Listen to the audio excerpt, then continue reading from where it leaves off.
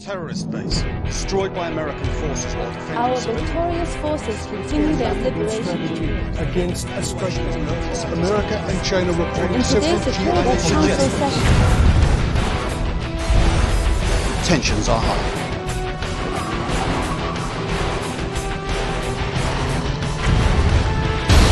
Senseless American aggression once more fills the Our sky. premier again denied involvement with The military had the fragmented Global Liberation Army on the Splinter run. groups vying for The control. American response is its signature shock and awe campaign.